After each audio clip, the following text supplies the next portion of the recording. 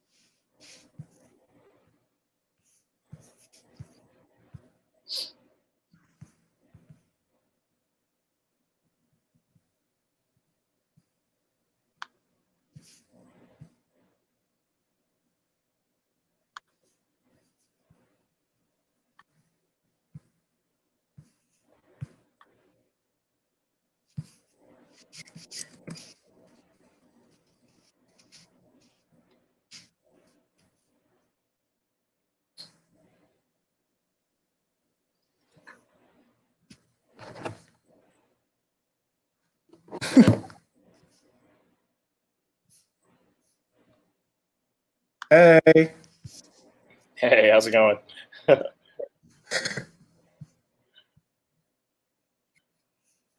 Cool. I'll let a few more people get on in and then we'll get started. Sounds good.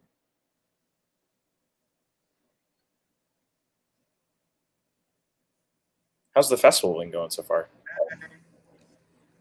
Seem to be going pretty good. I want to say, well, this is actually the first, like, I guess, live event, so to speak. I know you had like individual purchase tickets, so instead of just attending everything, they wanted to make sure they saw yours.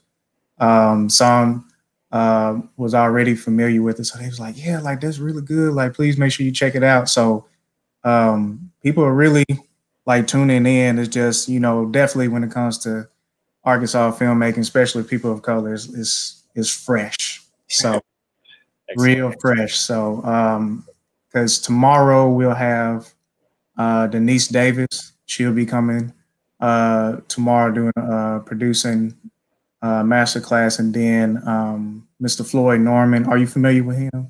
Yeah, a little bit. Yeah, the first animator for Disney. So he'll be. That's right. Yeah. At 6. So cool stuff. And then Saturday, if you have free time, we'll be talking to. She said new. So Saturday we'll have what I want to say. Oh, we'll be screening Birth of a Movement. Nice. Yeah. So gonna have a it's gonna get kind of real Saturday. It out. It's all leading to something that's great. Yeah. Let's see.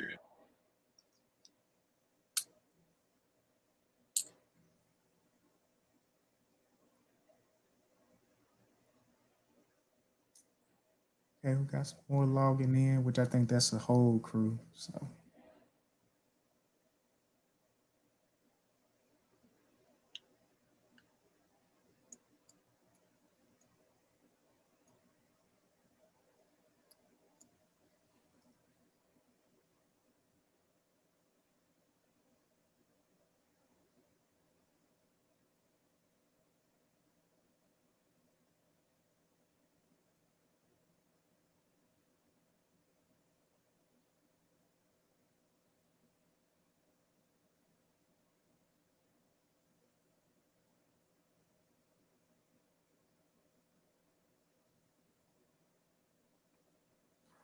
all right, cool. So I think we're gonna go ahead and get started, and we'll just let people trickle on in.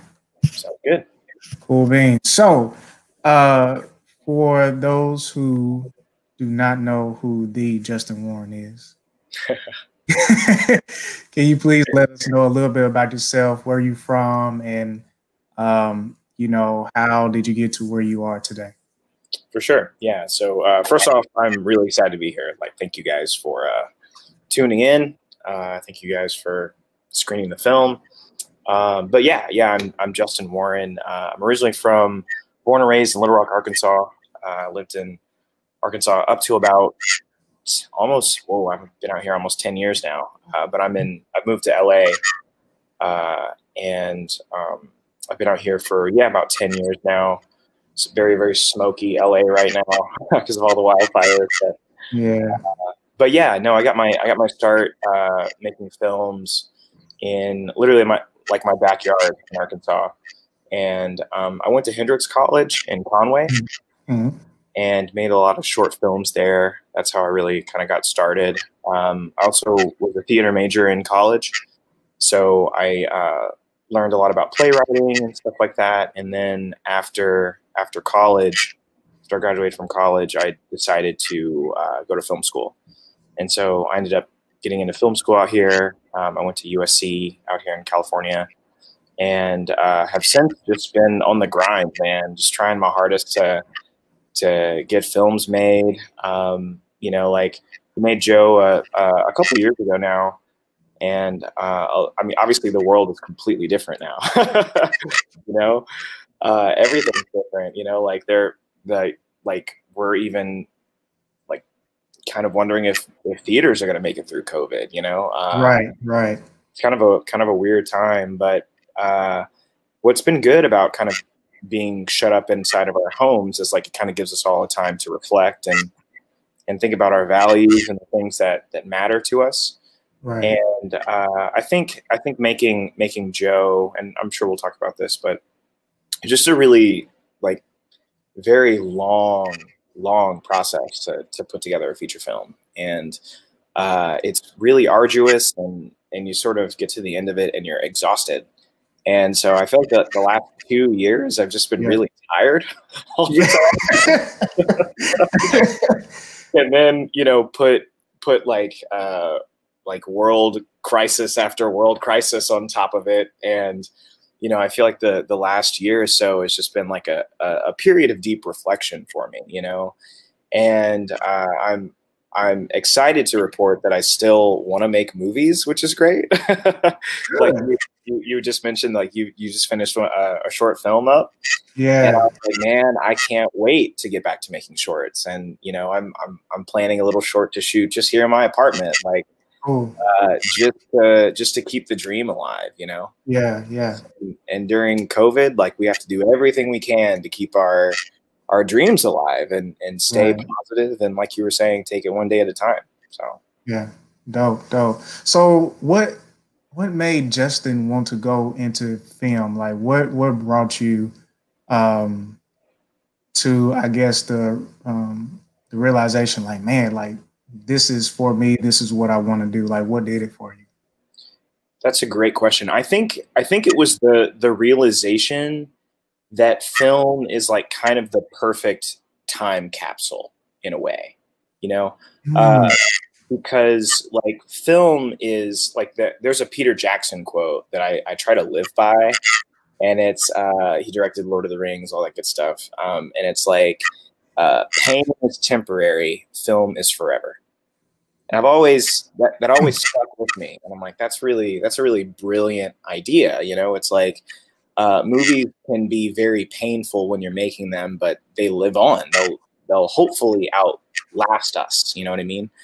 And so I think that kind of, I had a moment in college where I was making a short film, and it was like shortly after I had done theater and I was in a play, and it kind of hit me. I was like, wait, if I do a play, the only people that are going to see it are the people here at the play. Right. And then I was like, wait, hold on. If I film it, then like it can travel a lot further than me, and just that concept of like creating something that can travel and can perform without you having to perform it each time.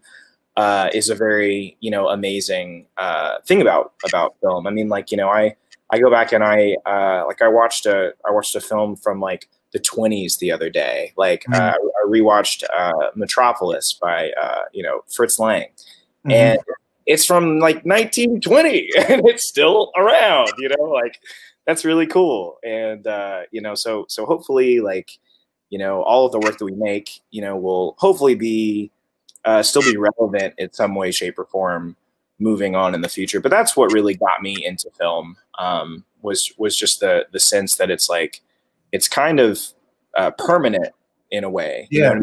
A lot of permanency that's really interesting to me. So cool. Yeah, and that's a good point, because I mean, in good and bad ways, that's where film has kind of played its part, especially in this country. I was telling you about, like, we're going to be screening, Birth of a Movement this weekend, which is, influenced from Birth of a Nation. And, you and I both know that how much damage that film did, dude, to us. And we're still recuperating from that now. It's almost kind of like the film version of the Willie Lynch letter, almost. Absolutely, yeah. Because like the crazy part about Birth of a Nation is that, like, that was like the sad part is, like, that film was responsible for establishing so much of, like, our cinematic grammar that we understand. You know what I mean? Of, like, a wide shot and then over the shoulders and stuff like that. Like, that was kind of the first time that had ever been done. And it's so sad that the first kind of standard movie we make is basically racist propaganda. You know what I mean? It's like, no. To the max, man. Yeah. It's like, oh man. And so, it's great though that, like, filmmakers can have conversations, across time. And that's what's really kind of beautiful about cinema as well. It's like, you can constantly be like, so y'all didn't get that right, and let's talk about it now. You know what I mean? It's amazing. Yeah, that's like my family and I, we were watching Heavyweights. Okay. Yeah. And man, some of the stuff that was being said, some of the things they were wearing, and we was like, oh man, because you forget, I grew up in the 90s, and I'm thinking about, like, how things were sensitive then, how they're more accepted now, and some of the things that's not accepted now, it was sensitive then or whatever. Like, it's kind of flipped in weird ways. Yeah. Definitely, like, say for instance, like Heavyweight, even though it's a really, great film, but it's just like, man, that would not flow today. Right. Yeah. So, I mean, man, that is a really cool concept. And it also shows that, especially, growing up in Arkansas, like, film and especially arts overall is just not encouraged. And it's almost to the point that it's so looked down upon to where, it's like you're wasting your time. Like, if you go to college for it, or where, like, what is that going to do to society? You should go for engineering or where, like that. And it's not that those things are not important, but when you really take the time to realize, like, how much your mindset is affected by the mediums that you expose your mind to, you realize, like, oh snap, like, this stuff is important depending on, who has control of it. I remember watching a clip, I think it was a clip of Spike Lee's interview, and this is after he got the honorary Oscar. Mm-hmm. And he was part of it. What he had said was that, the medium is very powerful. I'm paraphrasing. The medium is very powerful, and those who basically have control of it or influence of it, they have a responsibility, and that's conversations that I have with different, friends. Sometimes it's good to laugh.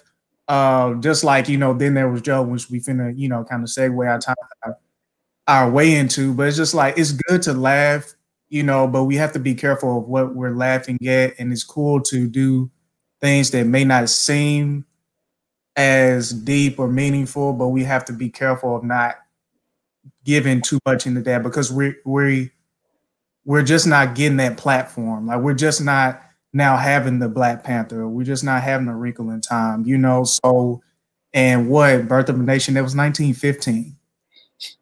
That's a long time to be fixing. We're just now getting to that moment, you know. Man, so yeah, a century later. Wow. like, man. So, okay, so graduate from Hendrix, we go to USC. We can't just brush over that, you know. You kind of just, yeah, I went to USC. Like, talk about that experience before we get into Then There Was Joe. How was that? Oh man, dude. It was the most like, for excuse my language, like most kick-ass experience I've ever done in my life. Like, it, you know, I started I graduated in 2014, so it's been a few years, but like I basically went from Arkansas to the smack dab center of LA. And that was one of the biggest like culture shocks of my life. Like I remember like, the first time just walking onto campus, like the walk sign counts down from 30. You know what I mean? And you're like, what? 30? Why? Like, it takes that long to cross the street. You know what I mean? And like, yeah, the streets are gigantic. So crossing the street is like a thing, you know? Yeah. And so I just remember like feeling just unbelievably out of place, you know?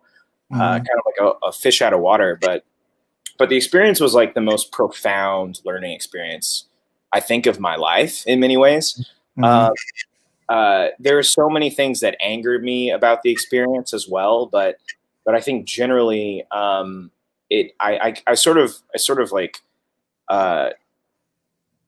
compare film school kind of like to, it feels like you're kind of going to Hogwarts in a way. It's like you sort of like go to a place with a whole lot of other people from all around the country who kind of have these like crazy creative powers, it feels like, you know what I mean? And everybody has a completely different perspective on how things should be done. And it's like sort of a meeting of the minds in a way that is just like truly inspiring. Like I met some of the most talented filmmakers I've like ever, and some of them are like actually directing big movies now. Like, you know, I went to school with Stephen Cable Jr., who directed like Creed 2 and what? Yeah, and Coogler Coogler graduated the semester before I went there. And so like, you know, and a lot of people are coming out and doing some stuff, which is really cool. Everybody's kind of taking their own paths, you know. I'm definitely going the more like rugged indie route, you know.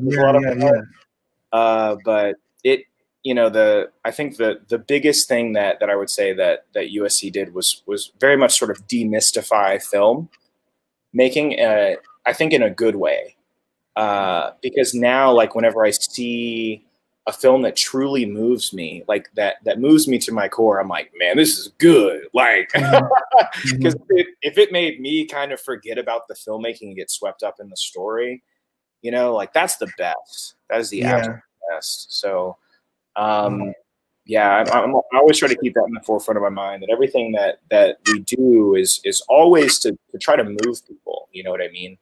And USC was good at helping me figure out like the tools I need to use in order to get people to feel emotion. You know what I mean? And nowadays I feel like we are, empathy is like very much, feels like we're almost in like an empathy drought or something, you know, in our society. And so anything that we can do to,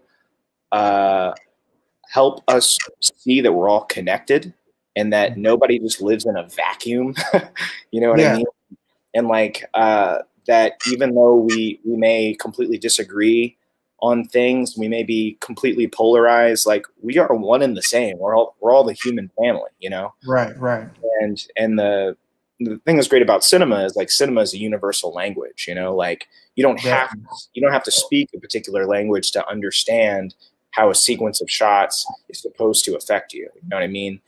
And I think that's the biggest sort of responsibility that comes with filmmaking. Like you were saying, like, you know, Spike Lee was saying, like, it's who controls the actual medium itself that really gets to influence culture and really sort of, I hate to use this term, but control minds. I mean, it really is a form of mind control in many ways. You know, like the first earliest film schools in Russia were put together for propaganda, because they, like, the Russian government realized, like, oh my goodness, this is the greatest medium ever for influencing people. You know what I mean? And so, like, the first Russian film schools with, like, Eisenstein and all those guys, they straight up were like, this is for controlling people's minds. And they, you know, then explored the medium to see how far you can push it into influencing society, influencing culture. And that's why the media is so powerful, because, you know, it's the moving image. There's kind of nothing more powerful than the moving image, you know? Yeah. Yeah. And definitely when you can relate to that person in the screen, or that one experience that you've been going through internally, and you see it on screen, and it breaks you, or it connects with you on like a deeper level, from, you know, kids, you know, little, watching Lion King and, you know, thinking about adventure or whatever, to us getting older and we look back on Lion King and it's still relative in a sense of, you know, man, I did feel like at one point I was lost. I lost my way or whatever. And now I'm trying to get back to what's promised to me, and what's there for me, and what I'm built for, you know? And it's that time capsule thing. Like, if you look back, you always be able to get something different from that, that you can resonate with, and it just takes you to another level, you know? But yeah, that's really dope.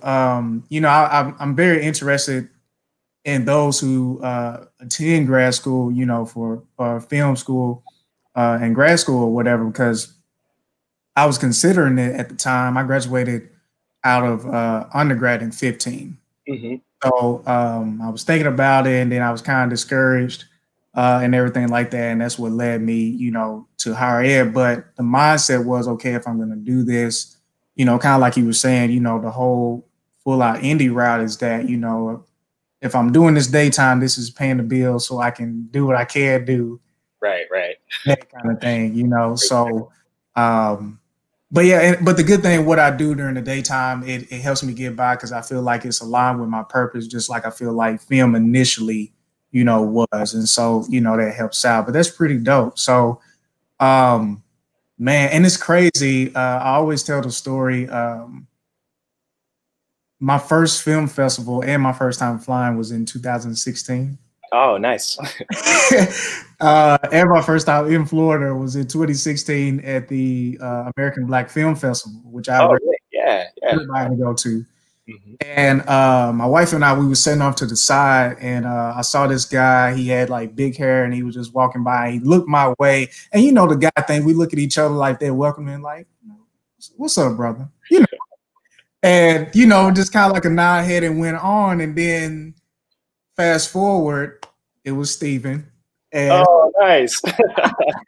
And I'm like, it's a small world, man. Wow. Yeah, man. And it's just like I'm like you now, excuse my language. If I would have got my ass up and just went over and spoke, you know, hey, that would have been my mentor, you know, so who knows?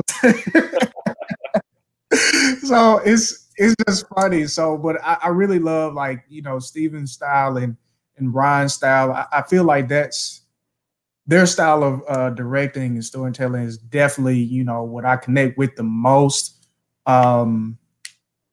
Honestly, past, like, you know, just some others. I know, like, you know, Steven Spielberg. I like his style more so because what story is that? Schindler's List, that actually did it for me as a filmmaker. Like, when I started, I'm like, so you can do that with film, because I thought that was a recording that I was watching, not a remake or a biopic, so to speak, you know? So, yeah, so that's really dope. So then there was Joe. When did this come about? Did this come about during grad school? Was that one first feature that you always want to do? Or was this something like after grad school, you know, like, hey man, like this is something to this, you know, how did that come about? Yeah. So, you know, it's kind of a rite of passage, I guess, for people to you know, put together a feature. And so I knew coming out of grad school, I actually passed up on doing a thesis film at USC to save the money to do an indie, you know, indie warrior feature, if you will. And so like that had always been on my mind. Even when I started school, I was like, okay, I'm going to make a feature. I'm gonna try and do it as soon as I can after school. Cause like the crazy part is like at least you know, I think there might be a little bit of truth to this, but I'm trying to challenge my own beliefs.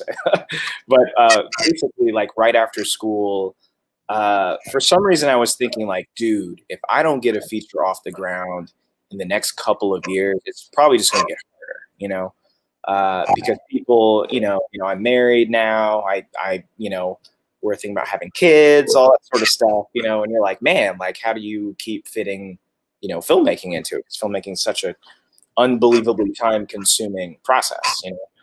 Right. And so I've been trying my best to just continue to God, I forgot my train. I lost my train of thought. What was I talking about? I was saying what was I saying? You basically you was trying to you were saying how you was challenging your thoughts of just thinking at the time that if I don't get a feature, like it's gonna be hard. Yeah. That's right. Yeah. So I definitely understand. For sure.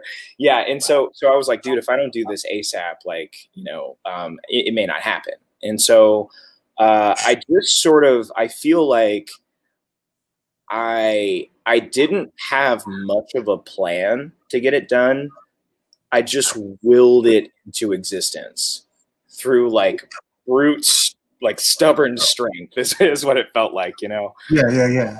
Because like when I started making the movie, I didn't have any money. I didn't have hardly anything. I just like started before I was ready. And that's like the biggest lesson that I learned making the movie is like, you just have to like make a move. You just have to jump and just know that a parachute or a trampoline will appear, and it's usually will appear at the last second. Like when you're like, oh, we're about to hit the ground, and then suddenly you're like, oh, never mind, we're okay, you know? Yeah. And so the first thing I did for Joe was I actually started like trying to cast the movie before I had any, because I was like, okay, well, I'm gonna try and get at least half the equation, because I've learned that to get a movie done, you need to have a script, you need to have an actor and a date, you know, and hopefully some money, you know, so you can actually do it. Right. But I was like, okay, I wrote the script pretty quickly. I wrote it in over the course of like maybe 2 or 3 months. It came together pretty fast. And then I was like, okay, I've got a script. Then I started casting. You can start casting a project for pretty cheap if you do it yourself, you know, right. Just put up casting notices and like, just be prepared to see a lot of people and have to do all the narrowing down of the actors pretty much yourself. Right. Right. So I started doing that. And then the last thing was like, okay, I need money. So I turned to Kickstarter, and we ended up raising, I think it was like $35,000 to shoot the film. And we raised all of like, I also like didn't think that was possible. I want to be clear about that. I didn't once think like, oh, I got this. Like it was a very, very not glamorous process. It was incredibly, it was like 2 steps forward, 3 steps back, 1 step to the side. You know, it was not a straight linear process really at all. And so I launched the Kickstarter. And I remember I called my dad right before I launched it, and I was like, hey, Dad, I think this is a really bad idea. And he was like, well, son, what's your goal? And I was like, $30,000. He was like, why don't you make it 33,000? And I was like, what? He was like, well, if you're going to do it, son, like, do it. Do it. Yeah. Okay. And so I changed it at the last minute. I changed it to $33,000 because 33 is like a lucky number in our family. And so I changed it, and then I launched the Kickstarter, and I immediately felt like I had to throw up. Like, I was like, this was so dumb, because Kickstarter is all or nothing. Like, if you don't raise the entire budget, you don't get any of it. And I remember that feeling at the time, like a big risk, because like it's a very public thing. You know, you're always posting on social media like, give me money, please. You know, yeah. You're basically just begging for money, you know, for a long time. And you know, and luckily by the grace of God, we got the money, you know. And you know, it was in super tiny micro donations from like tons of friends and family, basically. And so then after that, once we had the money, I had made the plan to go back to Arkansas and shoot the film in the home that I grew up in, which is my parents' house. Basically moved back in with my parents. And so I brought like a few of my friends from school back home to Arkansas. We moved back in my parents' house. We lived there for like 3 months in my parents' house, you know, like friends sleeping on couches and all sorts of things to try to make the film. And luckily my parents were super supportive about it. Like that's one thing I must admit, like I got very fortunate because my parents have always supported me. Like you were saying, you know, how living in some spots like Arkansas, it is difficult to find a lot of encouragement for making things, you know? And then, so what usually happens is your friends and your family have to be your sources of inspiration. They have to be the people that push you when you have moments of doubt. And I'm a professional worrier. That's all that I do, really, is worry, you know? And so I was like, okay, well, you know, my parents pushed me a lot and supported me a lot through the process of making the film, like literally, as in terms of giving up their home, and emotionally and stuff like that as I was making the film. The film itself was was actually really fun to make, super fun. There were times where I felt like, and I've definitely been on film shoots and film sets where it's been very, very fun on set itself, but then the actual movie usually isn't very good. and sometimes I've been on sets where it's not fun at all. And it's almost kind of miserable, and the movie turns out amazing. And I've never been on a set where both things happened, where you were having fun behind the camera and the movie turned out pretty well. And I think with Joe, I think we kind of lucked out. You know, I don't know if anybody else thinks it turned out well, but I think it turned out all right, considering how little money we had and how little resources we had. The fact that it turned out watchable was, I was just like, all right, you know, like cool. So, but no, I feel like the only way I got through it was just like through a very supportive network of friends and family. So dope. So like, man, 2 to 3 months, like you motivated me because I'm getting ready to start writing on a couple of features myself. So okay, I'm gonna accept that challenge. Okay, get back with you. So one piece of advice I would give you, right? So I'm writing a new script right now, and it has been a very, very crazy up and down process that I think has mirrored the up and downs of just like lockdown life, you know. I would say, if anything, like make your process as simple as possible. Simplicity is key. Oh my God. Because like, you know, like writing a feature is like, it's a beast. You know what I mean? It's you got to keep so many things in line.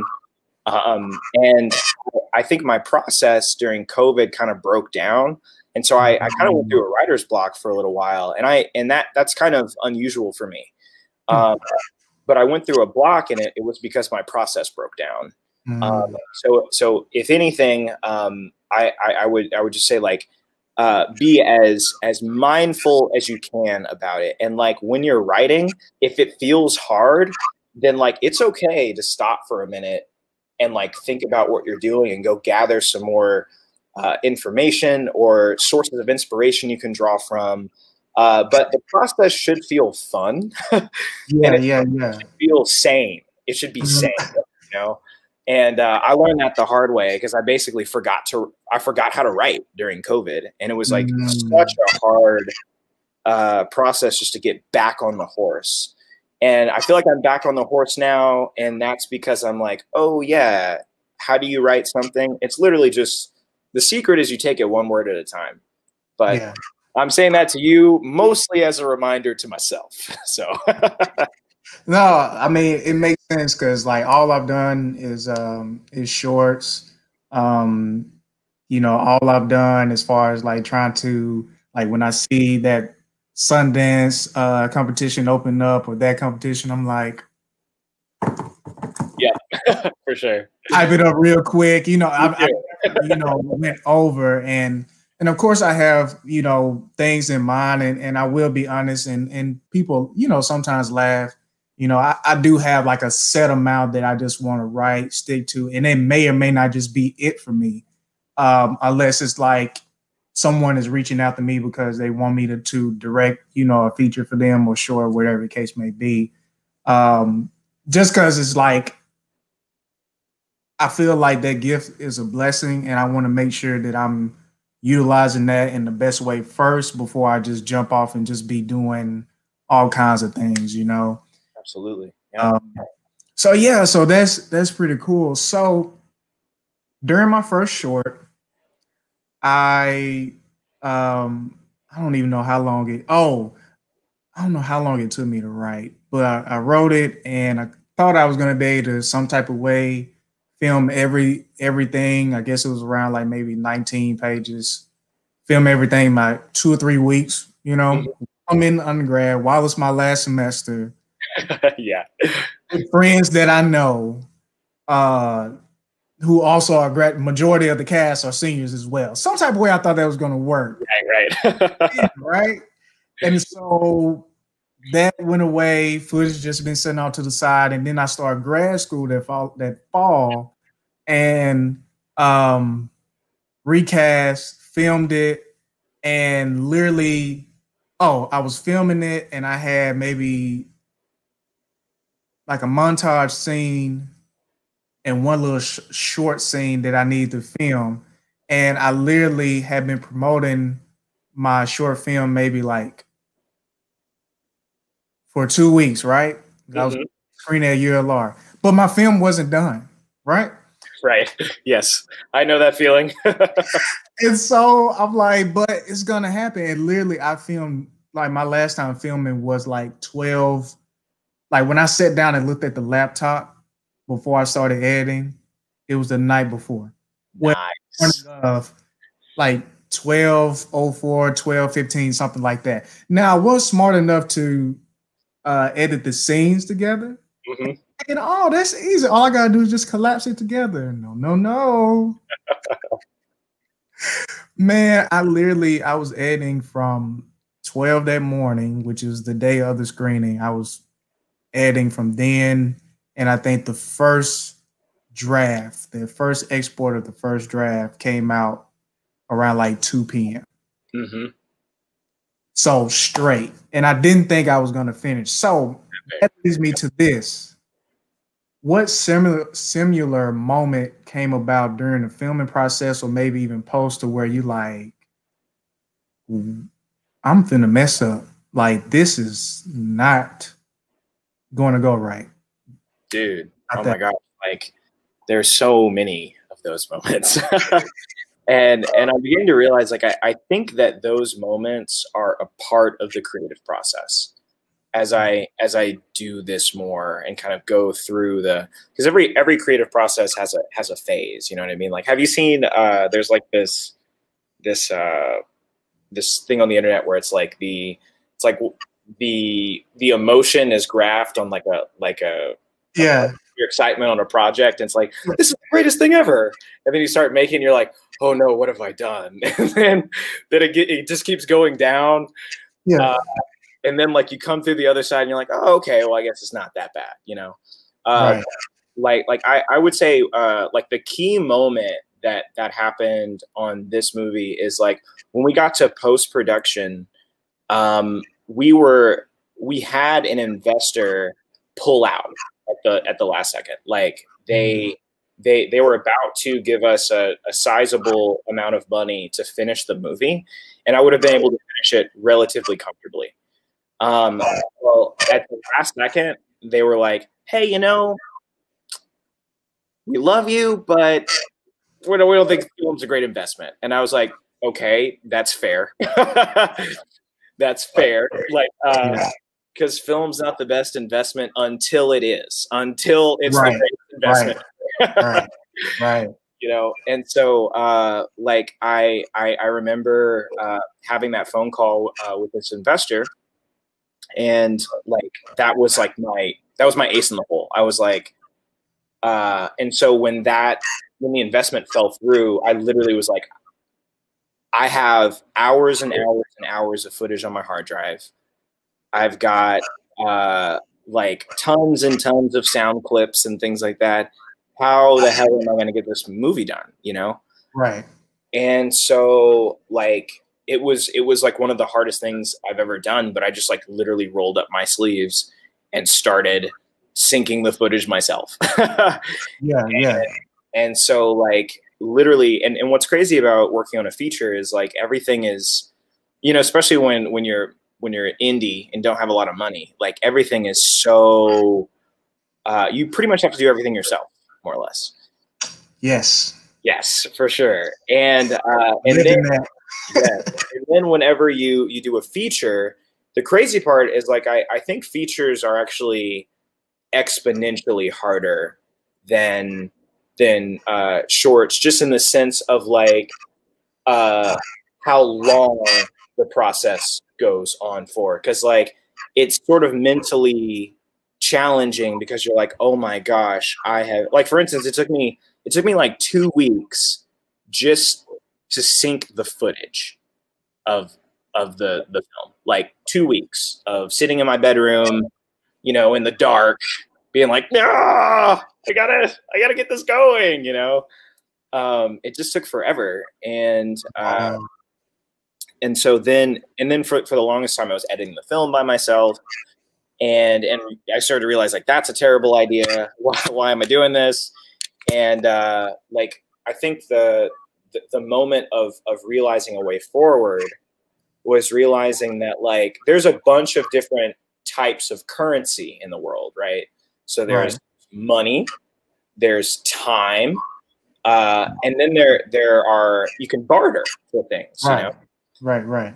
And so I realized like, okay, well, if I don't really have a lot of money, how can I move forward? How can I use what I have to try to move this thing forward as best I can? So I've always been a consistent writer. Like I have a writing habit that I've been doing consistently for almost 10 years now, right?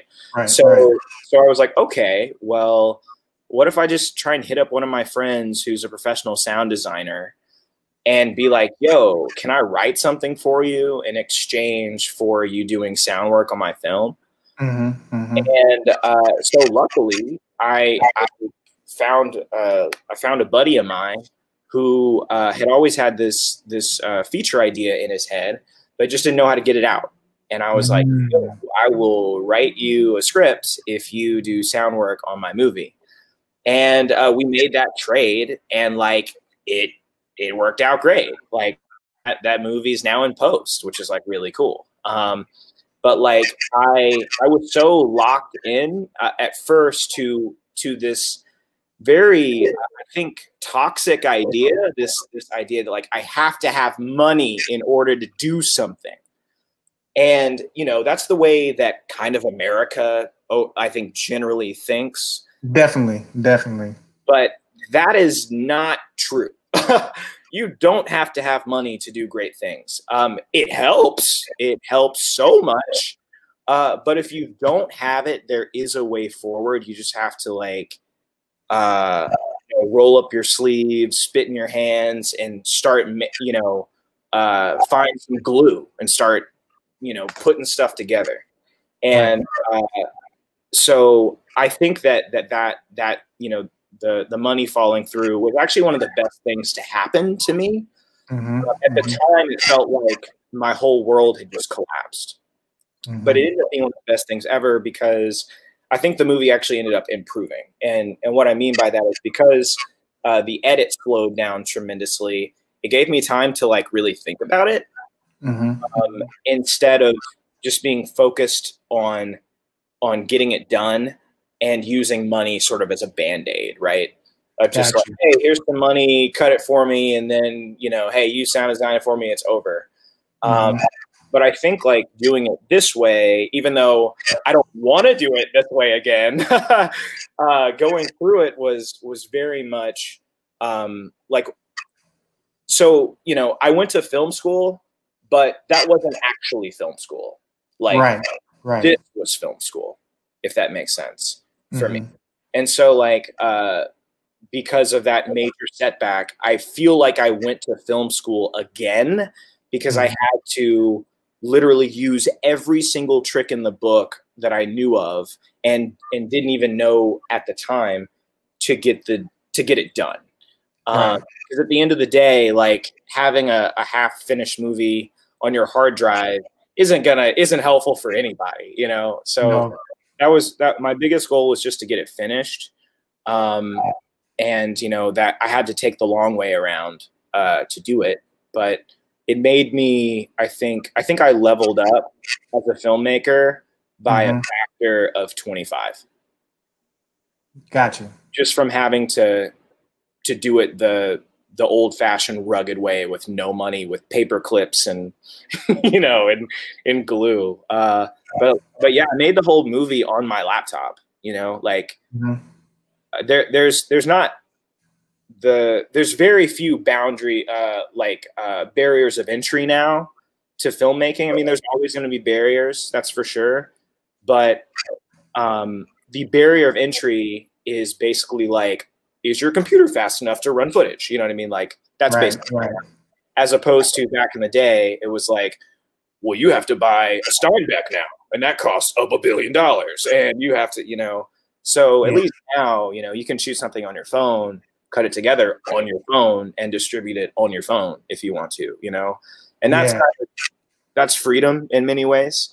And during these COVID times, I've been trying to remind myself that like we are all empowered, even though sometimes it may feel like we're kind of like trapped, because like I mean, I don't know how the cases are in Arkansas, but here in California, they're crazy high, And so everybody is very much like pretty much like still in quarantine mode.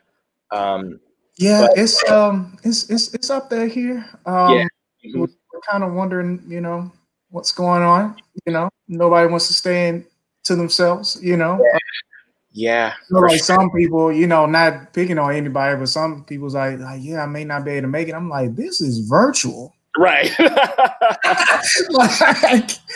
No. Across the room. Like, no, all of this, trust me, is virtual, Right. And everything. But yeah, and I want to say this because I believe it is like a small delay between us and the viewers. But if you have any questions, please pop it in the box and Justin or I, whoever it goes to, we can jump on it. But definitely to close out, I definitely want to just address like the current situation and just wonder, am I the only one who kind of feels this way, especially you say you're still like pushing more so the indie route and seeing, where it takes you. And, I talk to my wife about different things all the time, of course. And I was telling her how, I do feel like there is definitely an enhancement when it comes to accessibility for people of color in film, and being, and like you said, like it's easier now to make a film. You know, Adobe even have it where you can edit on your phone, you know, and everything like that. And we push for that space, and we push for, you know, all these things, representation, stuff like that. But do you feel like it's going to come to a point, or has it came to a point, you know, in your experience, do you feel like we have to be very careful that we don't recreate the good old boy system amongst ourselves when it comes to the next generation of filmmakers trying to make it, you know, because like, you know, like I mentioned, and you understand, like everybody from Arkansas is not going to be able to up and move to California. Yeah, it would be nice to be closer to where business is being made, but you know, everybody's not going to be able to make it out there. Everybody's not going to be able to afford to go to ABFF. And knowing all these things is why I created the Arkansas Minority Film and Arts Association, you know, and it's been proven that you technically don't have to be that close, because you got someone like not Ryan, but Morgan Cooper with the Fresh Prince and everything like that. You know, he's from Kansas, you know. So do you kind of feel that we have to keep in mind to make sure that that door stays open? Or do you feel like that it is just getting started, and the opportunities will continue to enhance? I know it was kind of loaded, but I would just want to make sure. Yeah, that's a rich question. I feel, and I don't want to come across as anything, I don't know. I think that we are going to, just as minorities, we are going to have to do everything we can to always make sure that the door is open. Because I think that there are too many forces in society. You know how sometimes you'll open up a door and you'll push it open and it'll look like it's open for a little bit, and they'll just slowly start going like this. I feel like that is America. I feel like if a door is going to be open and people that look like us are running through, the system itself is going to try to shut that door. I believe that. You know. No, I'm the same. Yeah. And so I think more than anything, we have to just stay conscious and stay mindful more than anything of just like, is the door open? Is the door still open? Cool. Okay, let's keep it open. How do we make sure it stays open? Can we put a stopper under here? Can we paint it? Can we put a sign on it, say, make sure you don't close this door? Like, what can we do to make sure this door always stays open? Because like you were saying, dude, I mean, like, you know, Birth of a Nation is still in the conversation, and it's a century old. We're only just now getting to the point where, you know, like Ava DuVernay, first Black woman to direct a movie that made over $100 million, right? She's not the first Black woman that has the talent to do so. There have been plenty of Black women in the past who have the talent to produce a film at that level. She just now has the opportunity to do so. And now we have someone we can hold up and be like, hey, there's a model. It can be done. It's not impossible, you know? And more than anything, we just have to lift each other up as much as possible, like celebrate our accomplishments, and do everything we can to make sure that door stays open, and to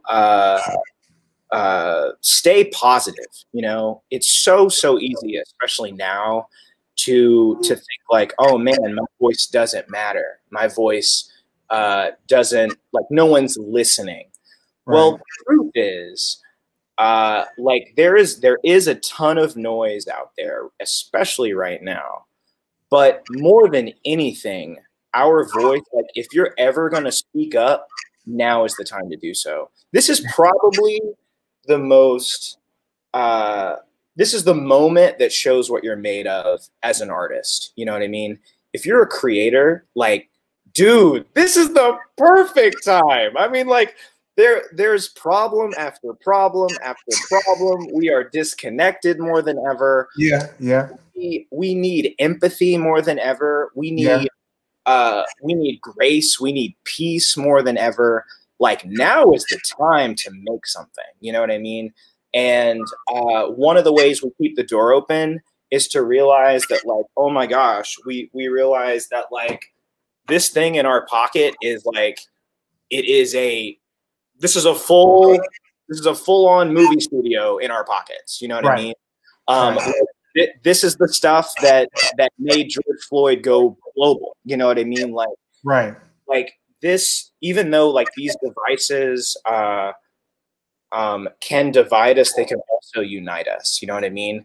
Because they are a reflection of ourselves, you know?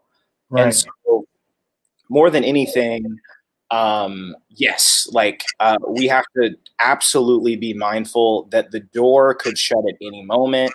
And if we have the opportunity to hold the door open for someone else, we sort of have to, you know what I mean? Like, it would be a shame if a new door opens, you know, and that's the beautiful thing too, is like, there's not just one door, there's a bunch of doors, you know, and every one of us can be a doorway into something great if we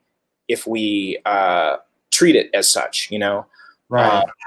But man, I think with the systemic problems we have right now, and they are great, and they are truly, I think, beyond anything that we've even experienced. I mean, they're going to be studying this time period for the next 100 years.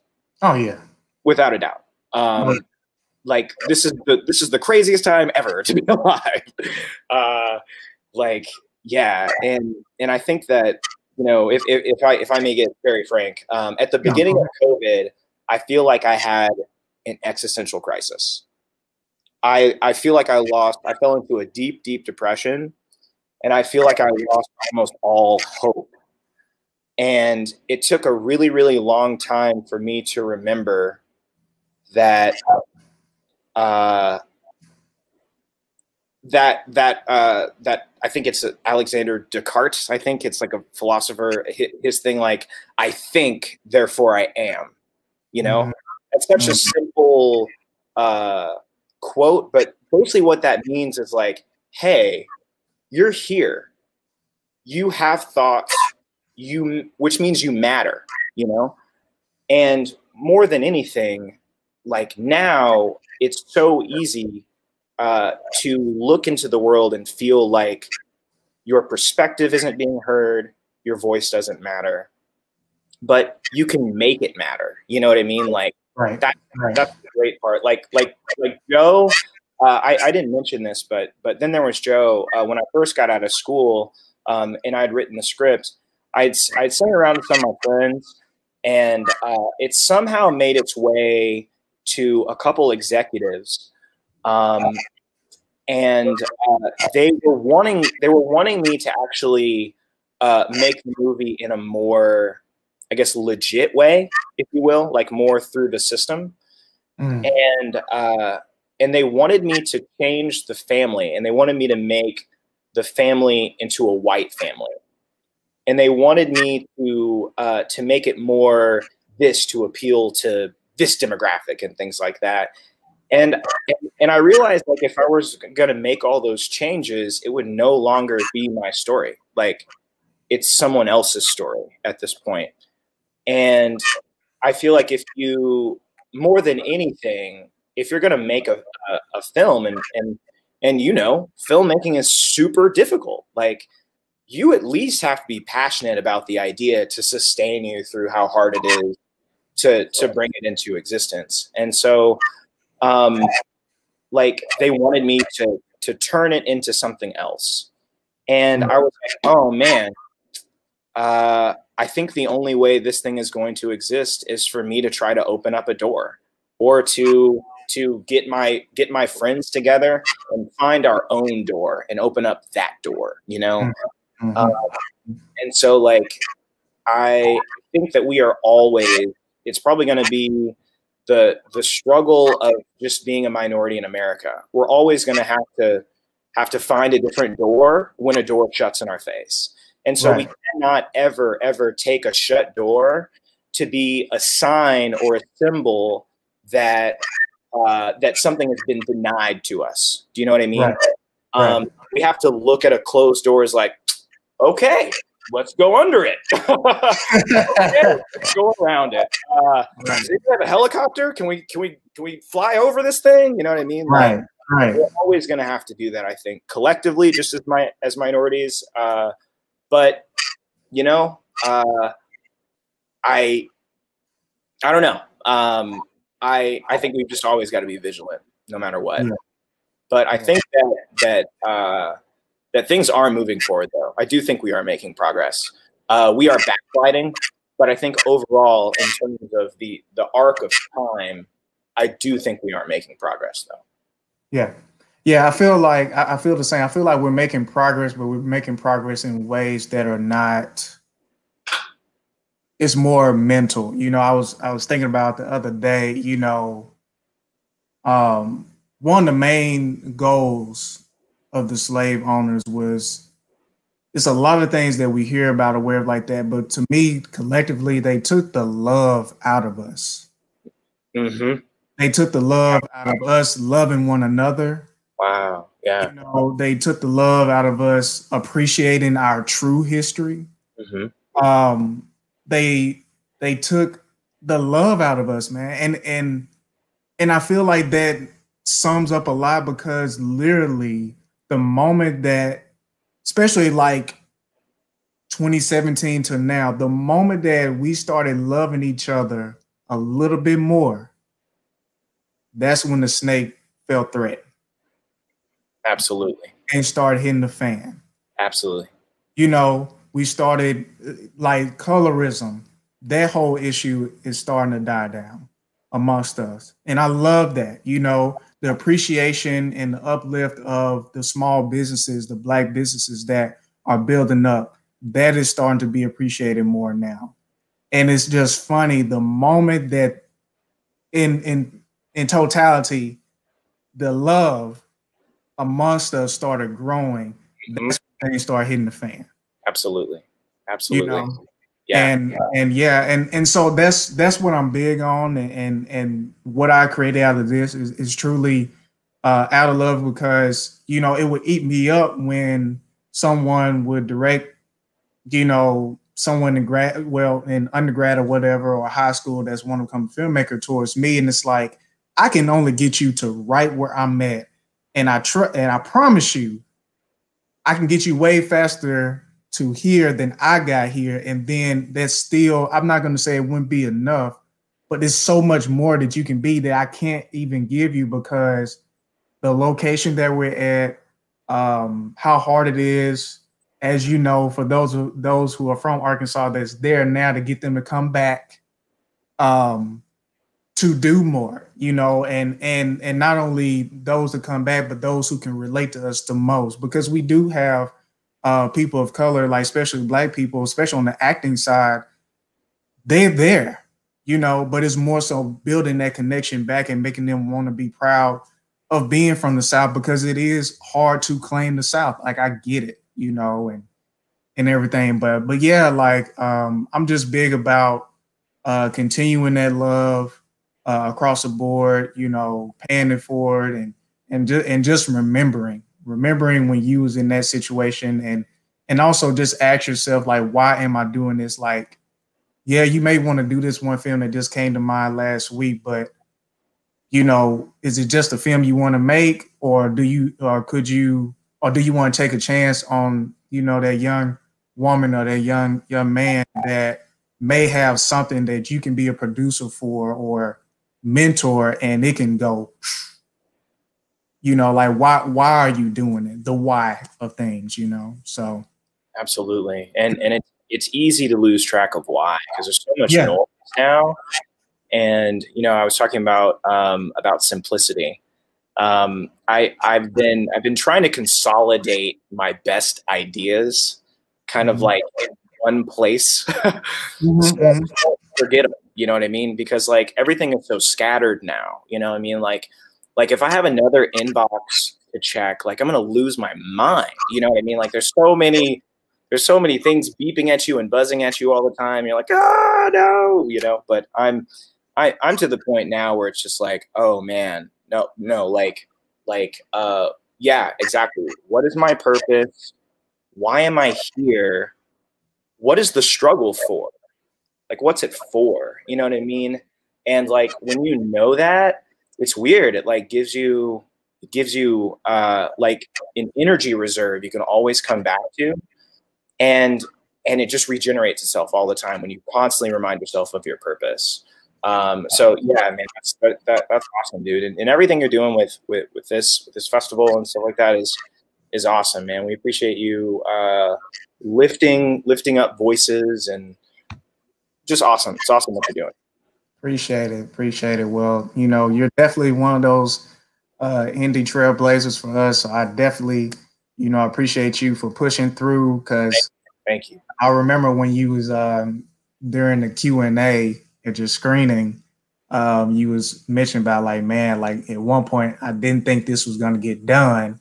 And, you know, but I just kept on pushing it. Then my wifey like gave me that nudge. Because like I said, like within those 4 years, that's when your thing came about. So between you and others, you know, I just appreciate you pushing forward, because it means something, you know, it truly does, man. And I definitely, this does not need to be the last time we connect, because I believe, you know, there's a connection here, and I truly feel that this can go somewhere, and we can really make a great impact, you know, for our community and whatever else God has for us.